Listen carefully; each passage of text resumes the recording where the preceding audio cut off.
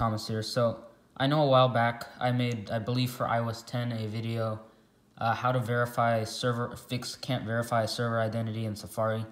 So today I'm gonna make an update video for that. So for that video I just went and it was a issue with the date and time preferences. So what you're gonna wanna do here, there's two possible fixes plus a possible other error that you're encountering. So the first thing that you're going to want to try is restarting your device. So simply hold the side button,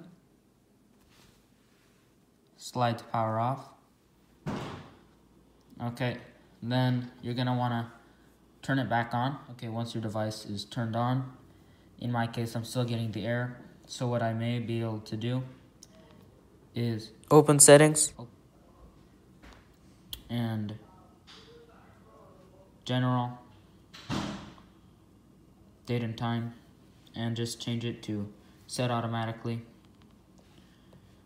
And when you reload, your Netflix or whatever website should work. You may be getting a similar error, can't verify server identity when you try to go into your email. So a similar fix for this is just restart your device. Now, if that doesn't work, another option is to go to settings, scroll down, and click passwords and accounts. Go to your email and click on delete account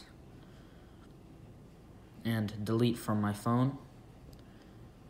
And then you'll want to re-add that account. Basically, so you know what that's going to do is it's just going to clear the caches in your email. It's basically temporary storage that may be messing with how your phone's like processing emails and stuff like that. So we'll clear some stuff up.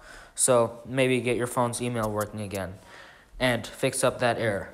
Those are the ways you would want to fix the cannot verify server identity. Let me just quickly show you that I am.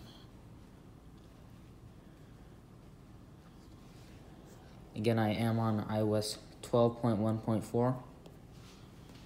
So if you enjoyed this video and it helped solve your problem, please do leave a like.